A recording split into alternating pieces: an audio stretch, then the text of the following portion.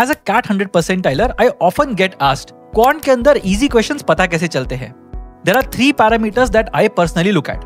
The first thing is the concept that is going to be tested. तो अगर concept बहुत ही ज्यादा dense है, लाइक से for example replacement of mixtures और compound interest for more than 3 years, तो मैं शायद वो क्वेश्चन नहीं करूंगा.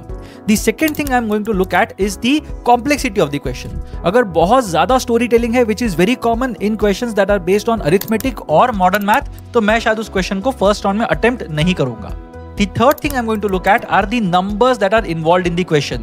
तो अगर numbers 30, 40, 50 हैं questions के अंदर, और अगर options के अंदर 5, 10, 15, 20 ये सारे numbers हैं, I am more inclined towards solving that particular question. But अगर मुझे 15931, 26.52 ऐसे सब numbers दिखाई देते हैं options में specifically, I am more averse to solving that particular question. So to sum it up, complexity, content and the numbers that are used, these things will define whether a quant question is easy or difficult to me.